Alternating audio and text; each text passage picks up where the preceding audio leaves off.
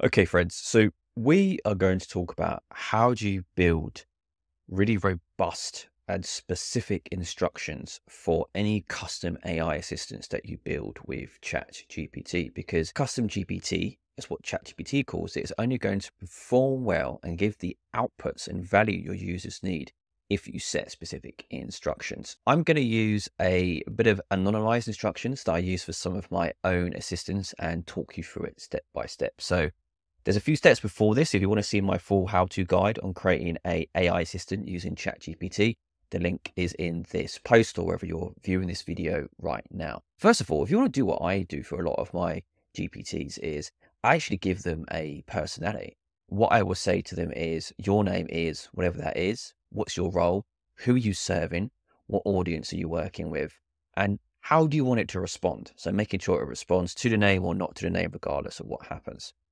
Then our second part is to get really specific on what role is this GPT or AI assistant playing for the user. So in the instructions, you would use this. You would say, this is your role. You specialize in doing these specific tasks, or my recommendation is one task for the user, and tell the assistant how they do this. So is it going to be using the knowledge that's already got pre-trained from ChatGPT, or will you upload a PDF as a knowledge file? And how will it offer those insights to people? And what is it going to offer?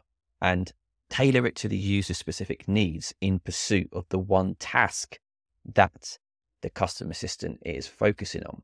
Then we want to break down to the next paragraph on the primary role. You can see here, the primary role is to engage users. And then here you would insert what topic is it engaging the user on? And then how is it going to help them? And their overall goal is to improve their approach to the main task that the assistant has been built for. And then here you would say this involves, and then you would outline, as I've said here, what the assistant should know. Then the aim. The aim is very important, because the aim is, what is the aim of the output for the user? And then we'll say here in interactions to make sure to maintain whatever tone you want, to make sure it focuses on specific aspects of the task and what it should prioritize. So looking at what specifically should the output always prioritize for the user. Should it have takeaways? Should it have follow-up questions, follow-up prompts? Think about that in your design process. And a really important bit is around security. So I mention this because you may have seen with ChatGPT as an example, where people are building custom AI assistants, is that people are able to prompt it and get its knowledge files and find out about its instructions.